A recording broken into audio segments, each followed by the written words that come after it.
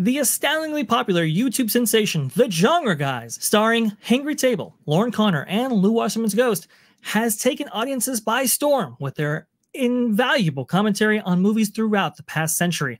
Previously, their content was exclusive to members on the WDW Pro channel, but now that door is opening for you, whether you're a longtime member or are visiting our channels for the very first time.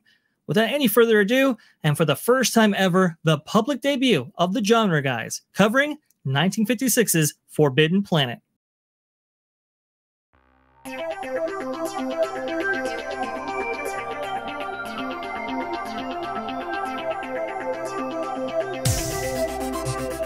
All right, members of the channel, welcome back to more member-exclusive content. It's The Genre Guys, and based on the feedback, you all love this. And we love bringing you this series. I am so excited. Tommy, what are we discussing today? We are discussing early sci-fi. And by early, I mean, gosh, probably, before a lot of the listeners were even alive. Precursors to Star Wars and that kind of thing? Oh, the inspiration for Star Trek, the inspiration for Star Wars, for all of those things. And the film that we have sort of settled on to begin this discussion is Forbidden Planet, which stars a very dashing Leslie Nielsen. Ooh. Before they found out he was funny. Yeah, basically, exactly.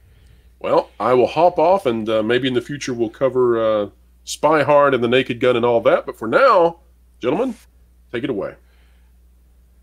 Well, thank you, Pro. Hello, Lauren. Hello, Lou. How are you guys doing today? Ready to blast off. Yep, looking forward to it. Yeah, so this episode of The Genre Guys, and number one, to the audience who are listening, thank you so much for your feedback. It's been really exciting to see how excited you guys have been for these types of discussions. We've been very, very grateful for the comments that you've left, the feedback. And as long as you keep wanting to listen to them, we're happy to keep doing them. So today's subject was inspired by a comment about how one of the audience members wanted to see more discussion on older sci-fi, sort of like the original stuff, like the things that, well, basically, sci-fi before there was really sci-fi. And so after a little conversation between Lauren, Lou, and myself, we thought, you know what? I think we thought that maybe Forbidden Planet was the way to sort of kick things off on this. Guys, what do you think? Did you have a chance to watch? Oh, sure.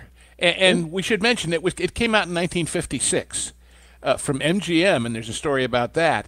The last MGM science fiction movie before that was Mysterious Island in 1929.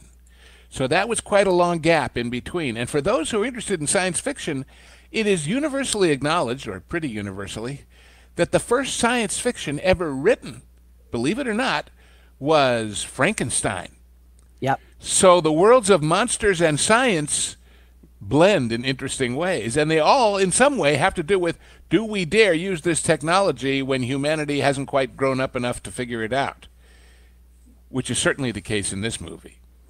Very true. Actually, I was commenting on a Twitter thread earlier today where somebody was asking, what is it with the fascination of concepts like the Terminator? Why is it that people gravitate to this? And one of the commentators on there, I agreed with. He said it has to do with man's potential for his own destruction. And I think it's more than that. The theme is man's hubris in thinking that they can play with something dangerous and that it is worthwhile to do so, thinking that they can correct for any unforeseen or unknown consequences, and learning to their chagrin that they can't. Yeah, the basic irony being we're going to create, for example, a supercomputer that's 50 million times smarter than we are, but we're smart enough to control it. Oh, yeah, that's going to work really well. Alexa, you're not listening to this, are you, Alexa? So why don't we kick off with a quick little introduction to the Forbidden Planet movie and what it's basically about. I'm going to preface this by saying that it's a drama set in space. It is set on the planet of Altair 4, and it features an intrepid crew in a saucer-shaped craft landing on a strange, desolate planet which contains only a scientist by the name of Morbius, and no, not Jared Leto, and his nubile daughter, Altera, I think Altera, yeah. Altera. They were part of a previous colony expedition, and everyone else died for some reason. And so the new crew of the Intrepid ship, I think the call sign was C57D or something like that. I didn't actually give it a name. C57D is the name of the ship. They've got to figure out what's going on this planet, which is becoming more and more foreboding or forbidden, I would say. I don't know. Lauren, Lou, do you guys want to pick it up from there? Well, the first interesting little piece of trivia, when they are coming out of light speed or warp speed and into regular speed, they're timing it rather exactly, because to protect their bodies from the shock of slowing down, they have to get under these things that look amazingly similar to the transporters on Star Trek. Oh, yeah. And what's interesting is the ship's clock tells them that the time at which they're going to make the shift out of light speed is 17 hours and 01 minutes. Now, if 1701 doesn't ring a bell, Gene Roddenberry loved this movie, and that's where NCC 1701 for the Enterprise came from. Well, let's just quickly go through the rest of the story. Okay. But I really want to touch on that, because watching the film again, I saw it as a kid, but seeing it again, it just blew me away how derivative Star Trek is of it, basically. Anyway, so they land on this planet, some hijinks ensue, and it turns out that the planet hosted a long gone 2000 centuries species by the name of the Krell, who left behind a whole bunch of mechanical wonders, and this 2000, I believe was it a 2000 square foot cube of advanced technological machinery powered by so many nuclear reactors it was equivalent to an exploding star. 20 square miles. Okay. Yeah. Yes. All under the surface of this mostly desolate planet. Yeah. And so Lauren, do you want to continue on with the summary? Well, I think it's important to preface this that part isn't revealed until about the midpoint of the movie. Right. One of the things that we kind of brought up the Forbidden Planet a little bit when Stuttering Guitarist and I had the conversation about the black hole. And there's actually a lot of very similar plot points in this movie. I view them as kindred movies. Yes. Because you have, instead of a ship that has gone missing, it's essentially a colony that's been out of contact for a long period of time. You have a ship that is following up to check up on them to see what's going on. And you have an inhabitant of the planet who is very interested in them not stopping off there. You get immediately some vibes that this guy really doesn't want them there, and you're not quite sure why. He spins a story similar to Reinhardt and the Black Hole, as to how all of the colonists of the Bellerophon mission, which is the original ship that was there to colonize the planet, how all of the crew members, except for he and his wife, were killed, and yet he was somehow mysteriously immune to the depredations of whatever it was that killed him. He claims that they never saw anything, but that every one of the other crew members was ripped limb from limb. And he has been alone there, supposedly. Initially, he says that he and his wife survived. He then says that his wife died of natural causes sometime after. And later it's revealed that he is hiding from the crew that is coming to check up on him a daughter. And so that's kind of the framing device. And when he reveals all of this information, naturally the crew, they've spent a year in transit to get to Altair 4 to find a colony that has no colonists. They now have to radio back to base to find out, what do we do now? And that requires them to strip almost all of the vital components of their ship to build a transmitter that will allow them to transmit faster than light back to home base, so that they don't have to travel all the way back to find out what are our new orders. And things kind of take off from there. And we might add that the daughter, when revealed, is the amazingly beautiful nubile Anne Francis. And obviously these red-blooded all-American astronauts are attracted to her, and there's a certain amount of rivalry going on. Yeah, and Jack Kelly is also in this, besides Leslie Nielsen. Yeah. So if you're an old Maverick fan, then there's Bart Maverick for you. And Richard Anderson, who wound up the $6 Million Man's mentor and also played the president in umpteen movies. Earl Holliman plays the chef, which, by the way, the original script apparently didn't have that character.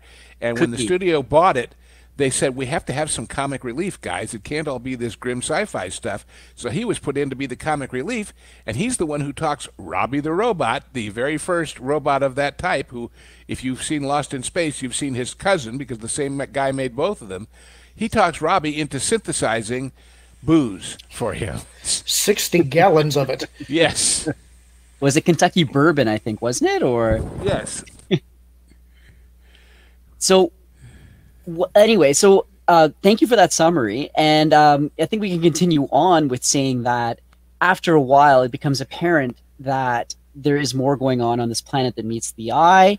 Morbius, for someone who is trying to keep a secret, is very, very forthright and upfront and open in showing Leslie Nielsen and Doc the mysteries and the wonders of Krell in what I think is still a fantastic special effects sequence where he takes you into like the sort of labyrinthian workings of this alien species, and it's like something out of one of those Marvin the Martian cartoons, right? But at the same time, seeing it on screen again, it holds up remarkably well. And in a world where all of us on this channel talk about budgets and all, they made this movie for $1.9 million back in 1956. Wow. It looks much bigger than that. And what's amazing to me is how much of the stuff they built got used and reused and reused. If you're trying to imagine what we're talking about because you haven't seen the film as far as the bowels of the planet with these massive machines, try and remember the beginnings of the time tunnel when they walk through all those underground things, or for that matter, to some degree, Andromeda Strain. The actual spaceship, this saucer-shaped ship C-5-7D, was later used in 7 different episodes of The Twilight Zone. So were a lot of the props, the crew uniforms. This stuff got recycled forever. And by the way, these beautiful gardens that surround Morbius's home, they're all recycled from Munchkin Land because it's the same studio and the same stage that they made The Wizard of Oz on 19 years before. Yeah, and to kind of give you an example of some of this stuff, if you haven't seen the movie, there's an awful lot of what amounts to similar to plate photography, where you have these beautiful vistas that were created essentially by animators or artists that look like Frank Frazetta paintings. If you've ever seen any of the old sci-fi magazines, it looks exactly like that. Some beautiful artwork. It's not realistic per se, but it is impressionistic of what you could imagine it look like. For the time that this movie came out, had some of the most impressive special effects ever. And speaking of animators, MGM, which once had its own animation department, had by that time totally shut it down, and they had to go outside. And where did they go? Well, Disney. You'll find that there's a guy named Joshua Meador, who was one of the classic Disney animators and who appears in the billing as through the courtesy of Walt Disney Productions, who animated not just what we find is eventually this creature that I won't go into too much to spoil it, but all the laser beams and other special effects were all coming out of his creativity. So there's a Disney link too, as if you needed more reason to see it. It's also, this is an irritation a bit in the movie for me, although it's a small one. It leans very heavy into the theremin throughout the entire picture. Well, now that's interesting too, because David Rose, who was a very famous movie scorer, originally was signed to do the music, but apparently the producer, the head of MGM, Dory Sherry, was in some nightclub in Greenwich Village, and these 2 electronic musicians, Lewis and B.B. Barron, were playing, and he said, that's what we need in my movie, and it's not listed in the credits as the score, it's listed as electronic tonalities. And this was back in the 50s, right? 1956, so yeah. It's wild. And I mean, I got to agree with Lorn on this one. The music, well, such as it is, like I you know what? After we talked, Lou, I went and I read the X-rays on Amazon when I rented the film, or bought the film rather. Yeah. And I did see the part where they said that a rough cut with all of those sort of electronic weird sounds was shown to audiences. They loved it so much that they just decided to go full throttle with it and not even create the score. It does add to the eeriness and strangeness. It perhaps detracts from the majesty. You can imagine what a really great musical score would have done to those scenes of all of that Krell technology and to those vistas of that scary planet. There should have been a bit more balance, I think. Yeah. I think the main problem that I have with it is that sometimes it feels to me like the audio mix has it elevated too high. It gets too loud, but it is very alien. And you really do get the impression that you're certainly not on Earth. It transports you someplace else. And that's kind of it is a nice effect for that purpose. Well, just to sort of quickly wrap up the synopsis, and I know we're going to be spoiling it a little bit, so I'm sorry, everybody. It turns out that part of the Krell technology includes a machine that can enhance your IQ. And so Morbius is the one who zapped up his brain power. And there's a very interesting point where he gets into an argument with Leslie Nielsen and the Doc character, Warren Stevens, about how, they're saying rightfully so that this should be shared with the rest of society and we have to get this back to HQ and we need all sorts of scientists here and whatnot. And Morbius replies that no, with the humanity is not ready to have this technology. Like it would be just disastrous. And so he had set himself up as the sort of the final arbiter of what he might share and what he might not share with humanity. There's an important part before this, though, and it goes into when he's first showing off the Krell technology after essentially they come to question him because they're becoming more suspicious of Morbius. So he takes them down below where his homestead has been located to show them these vistas of technology and all of the wondrous things that the Krell created.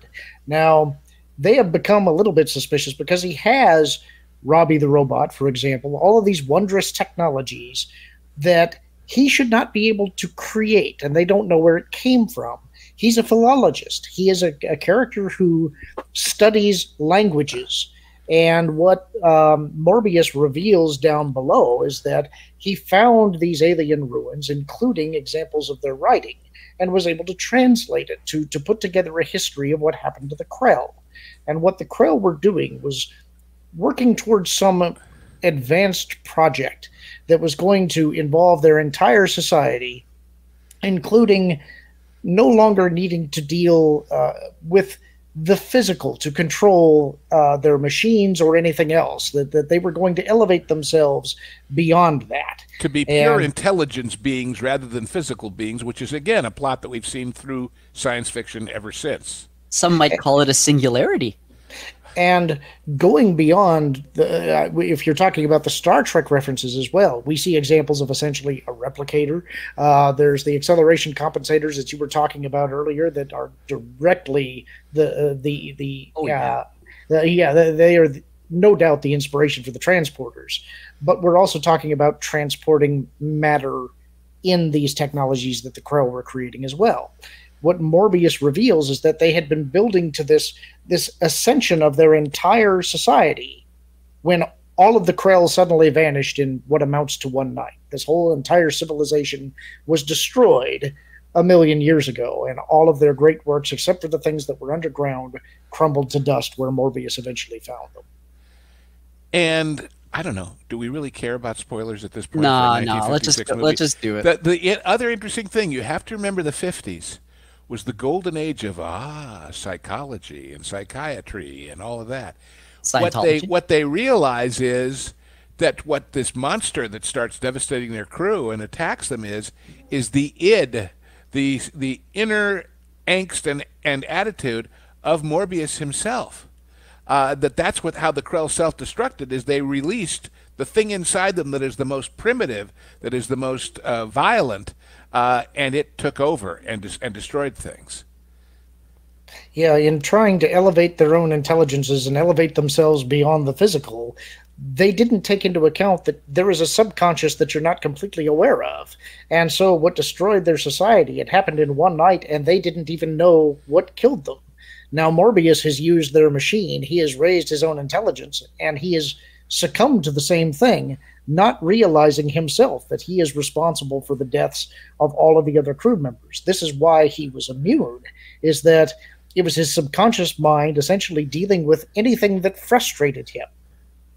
And this is that whole, be careful what you wish for aspect of this whole thing, because he wanted knowledge and understanding and control, and he didn't realize that he wasn't able to control it either. This thing where they want him to give the technology to Earth, no, I'll decide what's good enough for the rest of the world because they won't understand it. I'm superior. Yeah, and it's once they start pressing him that the monster begins to appear. Those who the gods would destroy, they first make arrogant bastards. And for the sake of the audience listening, it literally is a monster that is created by the Krell machinery. It draws upon the power of basically like geothermal power from the planet or the nuclear reactors. It's this monster that shouldn't exist. And it's invisible, but they set up a kind of a force field protection for the spaceship, and it plows right through it. Yeah, and you see its footprints, but not it. And later they make a casting of the footprint, and it's this giant clawed foot of this like behemoth. A raptor foot. Yeah. And when you actually see it in the Disney animator's vision of it, just as a kind of a blue static outline, it bears a remarkable resemblance to my eye to the Night on Bald Mountain sequence of Fantasia, to that horned devil figure, that big muscular bull-headed thing. I always thought that it looked like. Do you remember in the Marvin the Martian cartoons, the big hairy alien? The red one with running shoes. Yeah, I always thought it looked like that. Yeah, I got that vibe from it too. That's one of the interesting things, though, is that because the monster is invisible, all that you ever see is its outline when it's being blasted either by a force field or by their blasters. So you never actually see it. But when they do make that plaster cast that Lou was talking about, they examine it and they make reference to the fact that this foot doesn't make sense. It has all of these different attributes of different types of creatures. Parts of it are mammalian, parts of it are bird, parts of it are reptile. Yeah. It's an amalgam, of course, of all of the creatures, good and evil, in Morbius's brain. It's literally a nightmare creature. That's why it doesn't make sense. Yeah. Well, at any rate, Morbius discovers the shocking truth, heroically sacrifices himself, I guess you could say, and basically sets the self-destruct on the planet. The rest of the crew, the captain, the beautiful Anne Francis, they're all able to escape and watch as Altair 4 basically vaporizes itself. A happy ending. A happy ending. Well, a cautionary one anyway. Well, and of course that's the point. This film, because it was, for its time, for what they were doing, expensive, even with all this recycling of things afterwards and before, basically broke even, came in a little bit under. And some say that it was Dory Sherry greenlighting this as the head of MGM, this thing that wasn't in any way, shape, or form what they expected an MGM movie to be. That's why he shortly after that got fired as the head of the studio. Oh, that's a shame. This is a classic movie. And when you look at all the other things that came from this, and I'm not talking just, many, many years later, Star Trek, but so many, well, I mentioned all those Twilight Zone episodes, but Outer Limits, Twilight Zone, all of the sci-fi movies that came after, they all started here, folks. This is where people, if MGM was making it for big bucks, suddenly you had to take this genre seriously, and before that, nobody did. This was the prototypical science fiction movie. Like, I mean, you can find bits of everything in there. Like, I can just imagine Gene Roddenberry in the theater looking at this thinking, man, that saucer, I should add a bunch of lollipop sticks to the back of that thing, and I think that would make a great spaceship. Like you literally could see where so much of Star Trek came from, like the green desolate planets that they beamed down to in this TV show. Even the little pips on the uniform shoulders were different colors based on what kind of a soldier they were, engineering or security or whatever. The uniform is one of the things I wanted to call out about the show, because honestly, even though the effects are dated, those uniforms don't look all that far off from something that you would see on Enterprise. They would still hold up at a sci-fi show today. And the effects, again, like granted that I know that a lot of the effects were hand drawn. They're basically a blending of animation with live action, but they're still pretty darn good. Like with the scene where the monster is attacking, and they're shooting it, and it turns red, like the Marvin the Martian thing. But and like they pick up, like it picks up one of the crew members and whatnot. Like it's really well done. And about those scenes, it's real interesting because for audiences that are used to, let's say, war movies or gangster movies or anything else where firearms or cannons are shot, there's no smoke, there's no projectiles. It's these big cannons they've got to protect the ship are basically a big square with 4 lines of blue static coming out of them and unifying at the point where they hit the bad guy. You have a different sound, you have a different feel to it than the big impacts and explosions that you expect in a scene like that. It just adds to the alienness of the whole situation. I recoil to any of the blasters. That's something that I didn't like too much because without it did feel very underwhelming whenever any of those weapons were shot, and so maybe that adds to the fact that the monster basically just shrugged it off like nothing. I think it's funny, too, in all the world of high-tech whatever, the uniform word they use to refer to the weapons is, it's a blaster. That's true. How many actual locations are there in the movie? I think it's only about 5. You've got the interior of the ship. You've got the exterior of the ship. You've got the little grotto where Cookie was cooking up all of his liquor. You have the exterior of Morbius's house. And then you have the interior, and I guess you could kind of... And then the Krell stuff, yeah. Yeah. So it's fairly economical in that sense, and that there's not a whole lot of locations. Especially when all the plants are leftover Munchkin plants. This could have basically all been filmed on a backlot, right? It was all on one stage, I'm sure. Yeah. Maybe two. Okay. Nothing exterior for real on this movie, not at all. Except for the tiger. Even the tiger, if you look real close, he's not there at the same time she is, by the way. I know. I noticed that. And if you watch one of those things in the X-ray, but I saw it even before they mentioned it, when Robbie picks up one of the guy's bodies, Robbie can't lift that guy. So there's wires holding the man in his arms so that the weight is compensated for. He can hold about 10 tons worth of lead, though. Well, there is that, except it's not lead, it's some isotope. It only weighs 50 pounds. And then, these anal retentive fact-check morons on Amazon. Well, but if that actual isotope was real, it would be heavier than lead, not lighter. Go away. There's too much of this stuff. I do have to say that Robbie, the voice of Robbie, really stole the show. Marvin Miller. Marvin Miller, who, if you've ever seen an old TV show that maybe we'll touch on in some other discussion of another genre, The Millionaire. Yeah. He was the representative of The Millionaire. And he did all kinds of announces and voiceovers in those days. If you couldn't get Paul Frees, you got him. The dry humor,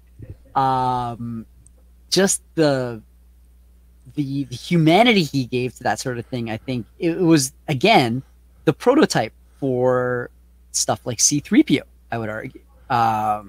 Including the number of languages that he spoke, although it's far fewer than 6 million. That's true. And even the guy who created Robbie, who I believe was Japanese, I can't remember. Robert Kinoshita, yeah. Kinoshita. He also created the robot in Lost in Space. Right. And apparently there was a meeting between both Robbie and that robot. A couple of crossover episodes of Lost in Space, I believe, yeah. Wow. I got to go back and check those out. Does Robbie still exist? Do we know? Yes, it does. I know where you've seen it if you hadn't thought about it. It makes a brief appearance in the movie, I think it's the second FX movie, as being one of the props in his workshop. But it said somewhere that there's some producer who actually owns it. So did he? I don't remember if it was the Lost in Space robot or if it was Robbie. There was one that appears briefly in the background in Gremlins. Do you remember that? Might have been Robbie there too, because of course he was a big fan of all these old films. All right, so I've got it here. Originally, it was sold to someone by the name of William Malone, and William Malone was able to carefully restore the robot. He had it for about 25 years. The original Robbie the Robot remained in his props collection for many years until finally being sold by Bonham's Auctioneers in New York on November 21st, 2017 for $5.3 million. Robbie became the most expensive film prop ever sold at auction. Who bought it? Doesn't say. A fan. I thought I'd read that it was some producer who had it as well. Yeah. It's an amazing prop. I mean, even today, remember, this movie was made 67 years ago, and yet Robbie, despite the fact that it's obviously a 50s robot, still looks amazing. All the little clicking, flashing, wiggling things on the surface are pretty damned amazing. Oh, guys. Even the lines when he's speaking, yeah. Yes. You're going to love this. So when you look at some of the places where Robbie's appeared after that, he was in a television commercial for AT&T back in 2006, along with WOPR, Kit, and Rosie the Robot Maid. And he was in the Big Bang Theory in 2014, and then finally in Duck Dodgers, season 1, episode 3, cartoonized as Agent Roboto. Was there a Duck Dodgers cartoon in 2017? Oh no. Yeah. Really? Oh gosh. Yeah. And he's also in Earth Girls Are Easy. And Gremlins. Yes. Gremlins. There you go. Well, of course, what we should mention is the larger, again, impact that this had. Yes. It gave a level of legitimacy to something that was, as we talked about in our last episode, a pulp thing. Yeah. I once heard Ray Bradbury try and explain the difference between science fiction and fantasy. And he said, in fantasy, a guy's being chased by the bad guy, and he runs up a dead-end alley, and he waves a wand and passes a magic spell and walks through the wall. In science fiction, he's being chased by the guy up the same alley, but he pulls out a machine that discombobulates his atoms and transports them to the other side of the wall. So there's a very fine line there between the two genres. It's just the implication of technology being involved, whether it's to, as I said, create Frankenstein's monster, or whether it's Robbie the Robot. Any sufficiently advanced technology will appear to be magic. There you go. But I mean, I think the other thing too is that science fiction, the difference between science fiction and fantasy, as you know, at a general level, is the premise that science fiction, however improbable, could be possible, whereas magic is just, I guess some people believe in magic, and fair play to them, but it's not something that you can eventually aspire to. It could maybe happen, but you couldn't explain it the way you can. Yeah. Just remember, everything in this movie is perfectly well explained. That doesn't make it any less fantastic. Yeah. But it gives you a reason why they died, a reason why they built this technology, a reason why everything that happens. It may not be a reason we can relate to in the real world, but at least it has its own internal logic.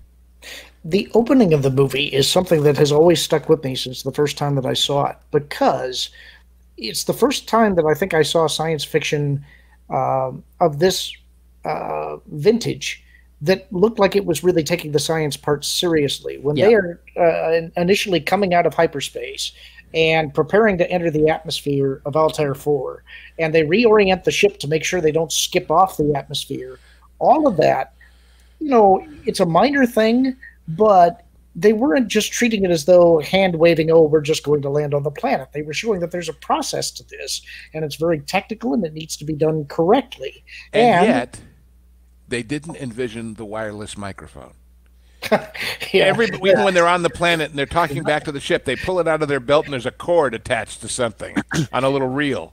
Yeah, that's true. But I like the fact that this is the first time that I think I ever saw the science part emphasized in a science fiction picture. And it was also being run with military precision. This was a military ship, and you had people that were actually doing specific jobs the way that you would on any type of a military vessel. And so that was also kind of interesting. It was very much a submarine in space. And normally when you see a flying saucer, you assume that this is going to be an alien ship. I thought it was interesting that they used this this is just how we did it. Yep. And the majority of the audience in 1956, between World War II and Korea, would have had some kind of military experience, at least the men. And Oh, so that's they good. had a way to identify with these guys, saying, well, that's like my platoon or my ship or whatever, that maybe modern audiences don't have as much. That's a really good point, actually. Yeah. No, I hadn't even thought about that. Wow. Well, it's and again, you see the sort of the prototype of the Federation, the United Federation of Planets, in the beginning of the movie, in just the way that, you know, their ship is like a proto Starfleet, essentially. That's why it's got a number for a name. There's obviously a bunch of others with sequential numbers leading up to that and after it. And they had gravity, like they had deceleration transporter tube things or whatever. But I mean, to even acknowledge that, I thought, as Lauren said, they really seem to put a focus on the science. I think one of the X-ray comments, Lou, correct me if I'm wrong, but they said that the director consulted with scientists and ultimately decided that it would be the most realistic for that planet to have a green atmosphere. I'm not sure what the rationale behind it is, but I think the rationale was it looks different than Earth from a purely artistic point of view. And they make point of it. Boy, I don't know about that green when they get off the ship. And the other guy says, I don't know, it's kind of pretty. What it means as to the oxygen composition of the... And they make a point when they're getting ready to leave the ship of saying, guys, you won't need your environmental suits on this one. Obviously, they've been to places without an Earth atmosphere, non-Type M planets, to use the Star Trek nomenclature. And Altair 4 shows up as a planet in the Federation later, too, by the way. You know, it's when you consider, in 1956, I don't know the exact timing on this, I could be wrong. I don't know that we knew what black holes were.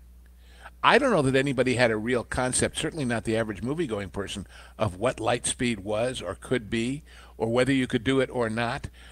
There's a lot of assumption here, and it is a tribute to the filmmakers and to the actors that they sold it without going into... I mean, the only real long, complicated explanation is Morbius explaining about the Krell, and it works. And you get it, and you understand it. And you don't need a degree in psychology to understand what the id is and how they misunderstood about that. It's some really, really good storytelling, and it's knowing what not to say. If they had stopped the whole movie to spend 25 minutes explaining to you about what light speed was, you'd be gone already. But they knew they didn't have to. They knew they could sell it. Something else I want to talk about briefly, if we can, Lou, you're going to be great for this, I think, is that Morbius is played by Walter Pidgeon. Yes. And he has an amazing voice. Oh, yeah. And if you ever listen to old Disney stuff, you'll know his voice from a few things as well. But what do you take from the casting of Walter Pidgeon for the role of Morbius? Well, of course, the whole story is the Tempest, is Shakespeare's Tempest. Yeah, and Prospero. And so I wondered, it'd be interesting to know if he ever played that part in his theatrical days. He was also, let's not forget, the original, before they got Basehart to do the TV series, he was Admiral Nelson in the original movie version of Voyage to the Bottom of the Sea.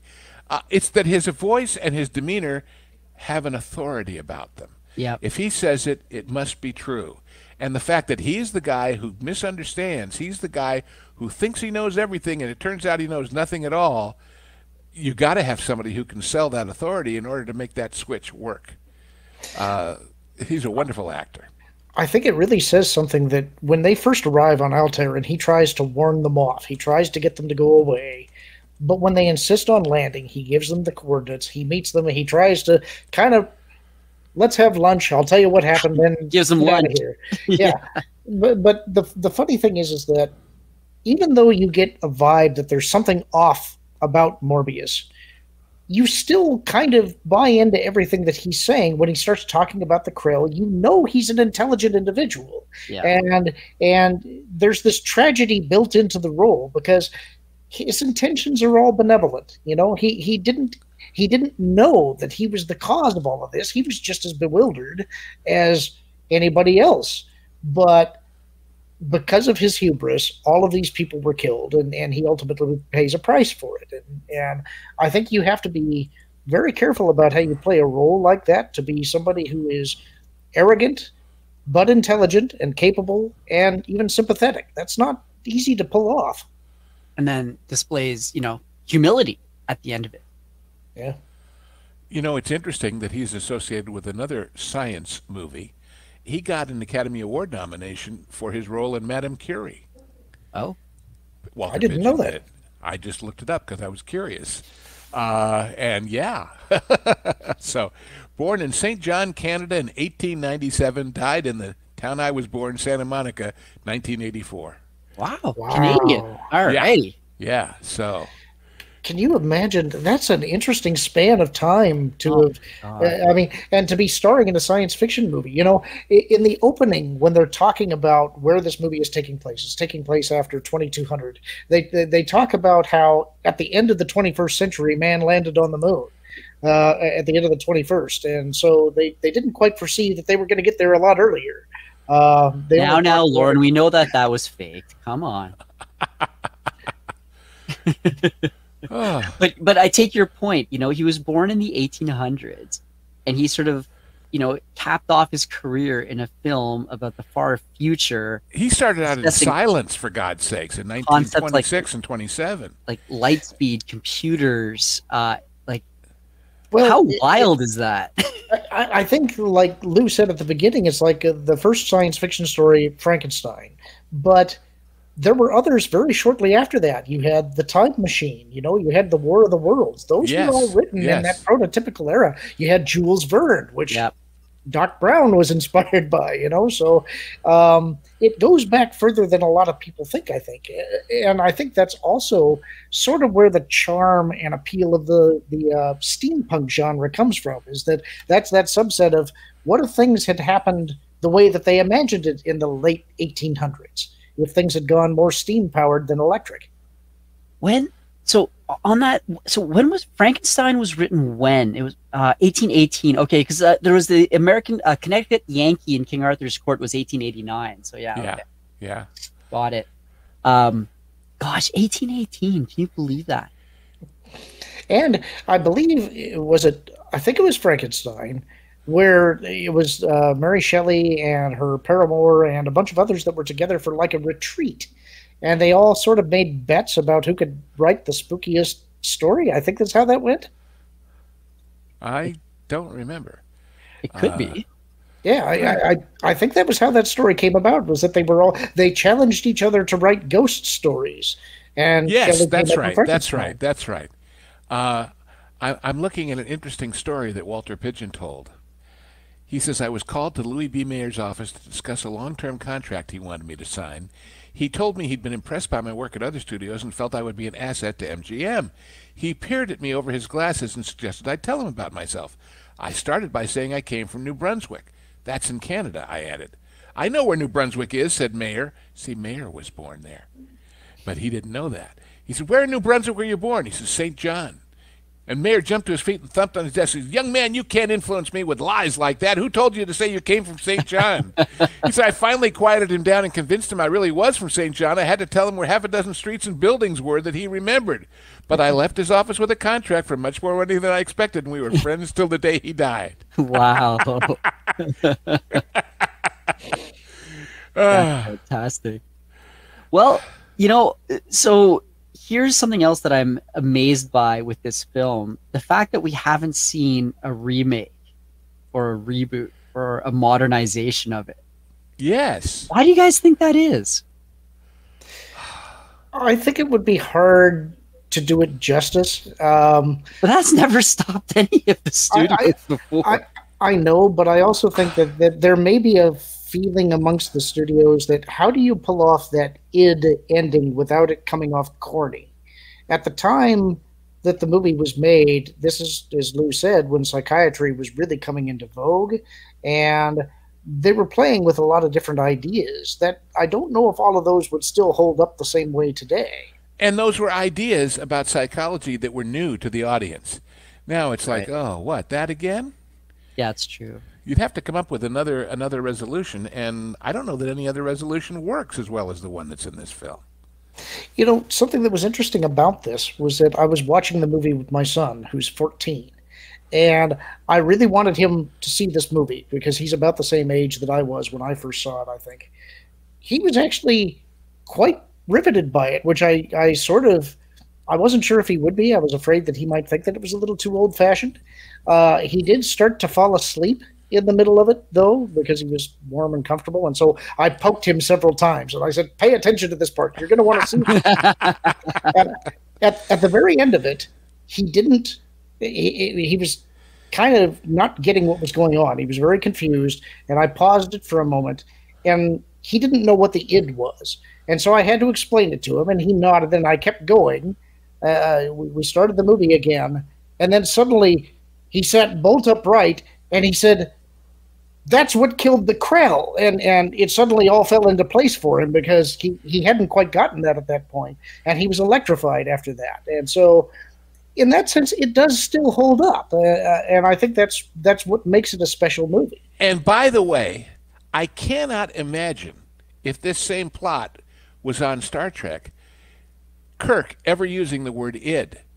They would have said something about the inner fury that's inside all of us, the animal instinct that we can't control, and left it at that. But giving it that name right out of Freud and Jung and all the rest of it, textbook, yeah, it's too on the nose for modern audiences, and it worked then because it was all new. Now, I just want to put this proposition out there. If it was Beyonce in the starring role of Morbius, who was talking about the id, I think she could sell it with a song, yeah, and some snappy choreography. But going back, would have made an interesting, sparky outline coming through the laser guard around the ship. That's for sure. There you go. But going back to what you were saying, though, Lorn, about your son. Last time we did one of these, we were talking about sort of the classic pulp heroes, and we talked about the Phantom and the Shadow. I was saying before about how my son actually, like my 7-year-old, actually was really interested in the Shadow. In the Phantom when we were watching it. And it was one of the first times like he's expressed any sort of interest in, I guess, prototypical superhero movies. I mean, he just has no interest in Marvel or DC or anything like that. And I started showing him the Shadow again, particularly the part on the bridge when Alec Baldwin makes his first appearance, and he was just riveted by it. And I'm kind of sitting there looking, I'm like, what the heck? Like, one time is a fluke, 2 times, like, there really is something to these older films and these concepts, and I would say it's almost primal, really. Mm-hmm. I think it really is. And as I said when we talked about the pulp genre, the guys that wrote these stories, I mean, before the movies and before the TV shows, they got paid by the word. And as many as they could churn out, it was science fiction, fine. It was gangsters, fine. It was superheroes, fine. And that kind of practice leads to expertise, or you're gone. We always recently make jokes about these supposedly young, inexperienced people who are suddenly making all these multi-million-dollar flops. They didn't serve their apprenticeship. Yeah. They didn't get to fail on anything other than a multi-billion-dollar disaster, and that's not good. They might be good someday if they ever got those opportunities, but it's gone. It's over. How do you even end up in a situation like that? Like, I just don't get it. Lou, if you ever have any insight into that, I think everyone in would a love situation. to hear that. Tell me more. What situation? You mean being like in a situation where you're obviously someone inexperienced who hasn't cut their teeth, who hasn't had the chance to be. Well, in the case of the current crop, it's because the powers that be want them that way, because they figure they're malleable and they're manipulatable and they're controllable, and so And on the other hand, there is a level of hubris involved. I've worked with people who moved up to directing from other jobs and suddenly thought they knew how, because my name is on the call sheet as a director and they're paying me all this money. I must know how. There's again, hubris. It's the same thing we're talking about Morbius. In fact, it's very similar to that if you think about it. It's this guy who is a brilliant, wonderful genius who misses the obvious. And we see a lot of that in politics and all kinds of things, don't we? So I hope this means that eventually we're going to hear Iger say, "I deny you. I give you up." Well, you heard the line. I mentioned it in another show, but I read it in an article recently, where the guy summed up the whole situation as, "The guy who jumped into It's a Small World naked was on drugs. What's Iger's excuse?" So he's supposed to know better, and it isn't just because his name is on the door and he gets his own shower. He has an obligation to live up to his own hype, and he's instead a legend in his own mind. Well, like Morbius, he has given rise to this monster that he thought that he could control. And I don't think he has any control over the studio in an appreciable way anymore, really. His talent is able to revolt, and that's a dangerous position to be in. But wait a minute. They're not revolting. They're going along with everything he told them to do and approved of. Yeah. Oh, I beg to differ. They are definitely revolting. Well, Really? What a revolting development.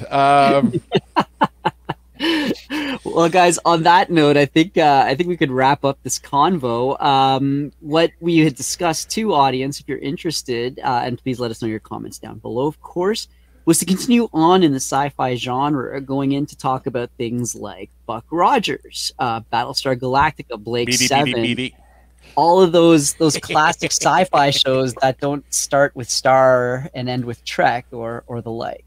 So, keep your eyes out for those. And of course, we're going to be going off into other genres as well, especially leading up into Christmas time. Lou, I think you had a very good suggestion there.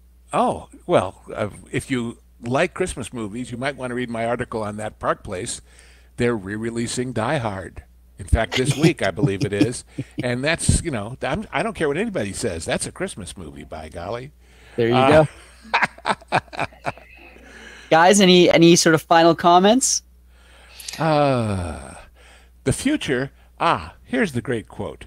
Do any of you remember back in the days of, the Ed Sullivan Show and things like that, there was a guy named Criswell who was he actually shows up in some of Ed Wood's movies, but he was a soothsayer, and he came on Criswell Predicts, and he had a great line. He said, "I believe in the future, because that's where you and I will spend the rest of our lives." Well, that's why people went to see these things. It's like they thought it was right around the corner. And we learned in the course of Disneyland, you build a Tomorrowland, that's good for about 10 or 12 years. Then you got to redo it because tomorrow catches up with you. So I think the core of science fiction is we're both fascinated and afraid of what the future might hold. And the balance between those two, if done well, can be great drama. Yeah, I don't know how to top that. Lauren, you give it a try. No, I'm not even going to try. I'm just going to say, if you haven't seen this movie and you like science fiction, it is definitely worth a watch. It's one that I saw when I was about 14 as well, and when I saw it, it absolutely blew my mind. If you have not seen the movie before, I'm a little sorry that we spoiled it for you, because I think that surprise is worth it. But if it gets you into the seat to watch it, do it. Yes. Don't be put off. Don't assume because it's 1956 that it's old and stodgy. No, it's not. It absolutely is not. I'm actually surprised they got away with some of the stuff they did with the Hays Code being in place. Golly. If you watch it for Anne Francis and no other reason, long before she was Honey West, she was a honey. All right. I think on that note, we're going to say adieu, and we will talk to you soon. Guys, thank you again for this wonderful conversation. And, audience, let us know what you thought. Do you have any comments? Have you seen the film? Did you like it? Did you hate it? Would you recommend it to other people? Are there other films in this area that you think might be more influential than Forbidden Planet was? Tell us why. Leave your comments down below. Like, this is what we live for. We love to hear this interaction and this feedback. So drop us a line, okay? And we'll see you on the next Genre Guys. We hope you enjoyed that special presentation of The Genre Guys here on T3PO. Be sure to subscribe to this channel for more content like it, and if you want to enjoy episodes of The Genre Guys as soon as they are released, be sure to become a member at WDW Pro's YouTube channel. What were your thoughts on this amazing topic? Let us know in the comments below. And thank you for joining us here on T3PO. Please comment, like, and share this video, and don't forget to subscribe to That Park Place Podcasts Online, your source for exclusive content and highlights from WDW Pro, The Pro Show, and That Park Place for all the news that should be fun.